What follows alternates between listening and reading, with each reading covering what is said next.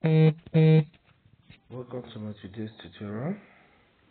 In this tutorial, I will walk you through on how you can save a Microsoft Word document locally, okay, on your phone device that's using the mobile app.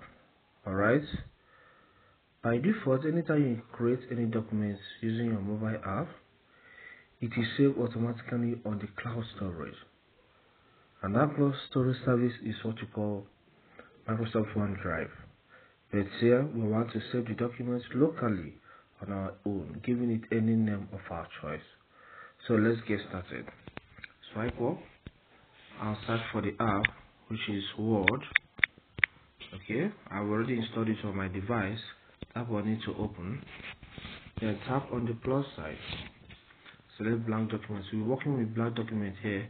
As you can see, create in is already OneDrive is already selected by default. Okay, so blank document need to open. Let me just type something as sample. Let us learn something new today. Okay, let's assume this is the content I want to have, the only content I want to have here.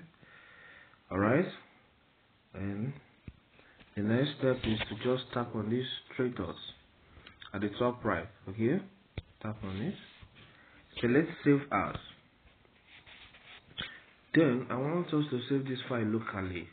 Then this document, okay, let's say this device. Tap on this device. Then there are three major folders here: documents, downloads, storage. Okay, so these are my local spaces where I can do what, store this file. So let me go with documents.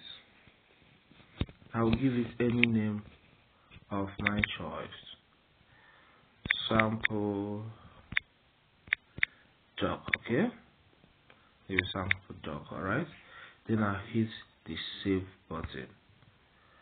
That is all on the steps on how you can save your document on mobile app locally.